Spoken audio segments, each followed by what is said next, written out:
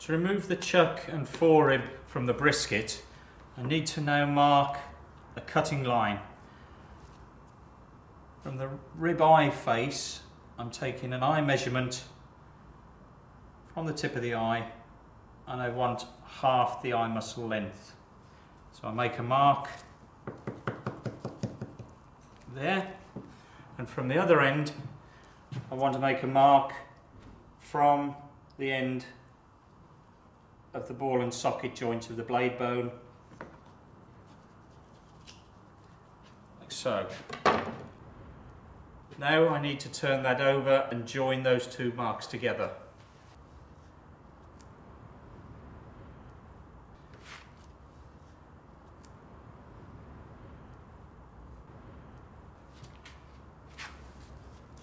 And cut down onto the ribs.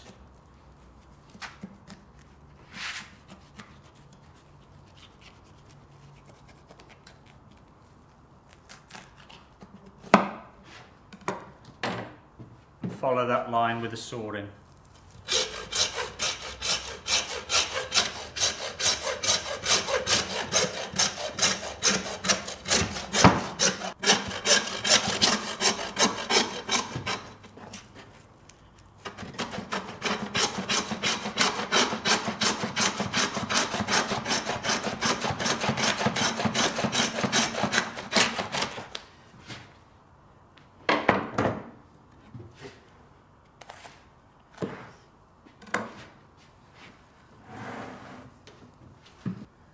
And that has separated the forerib and chuck from the brisket.